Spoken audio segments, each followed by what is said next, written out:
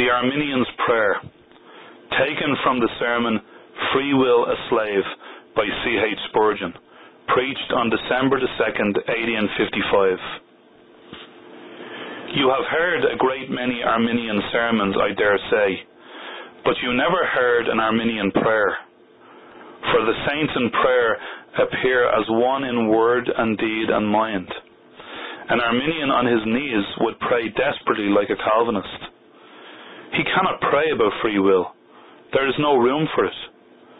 Fancy him praying, Lord, I thank thee I am not like those poor presumptuous Calvinists. Lord, I was born with a glorious free will. I was born with power by which I can turn to thee of myself. I have improved my grace. If everybody had done the same with their grace that I have, they might all have been saved. Lord, I know thou dost not make us willing if we are not willing ourselves. Thou givest grace to everybody. Some do not improve it, but I do. There are many that will go to hell as much bought with the blood of Christ as I was. They had as much of the Holy Ghost given to them.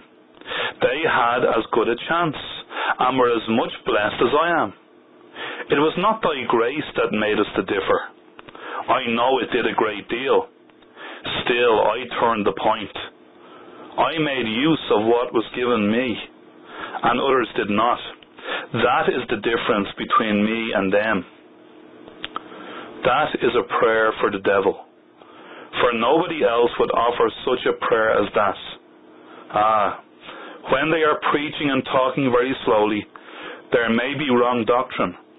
But when they come to pray, the true thing slips out. They cannot help it. If a man talks very slowly, he may speak in a fine manner.